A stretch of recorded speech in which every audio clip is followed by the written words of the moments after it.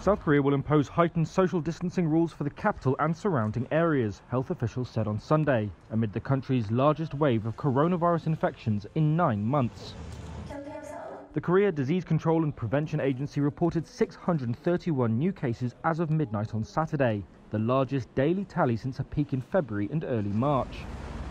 Despite seeing initial success through steps including aggressive contact tracing, nearly a month of triple-digit daily infections has brought South Korea's total to more than 37,500, with 545 deaths. 전국적인 대유행으로 팽창하기 직전의 On Sunday, Health Minister Park Neung-ho said the country was in a very dangerous situation that is on the verge of expanding into a nationwide pandemic.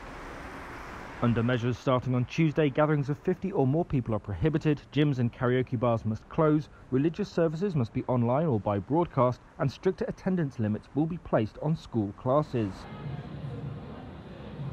Many of the recent cases are centred on Seoul, and Sunday's rule change is in addition to unprecedented curfews that came into effect in the capital on Saturday, where most establishments now have to close at 9 p.m. and public transport has been cut back by 30% in the evenings.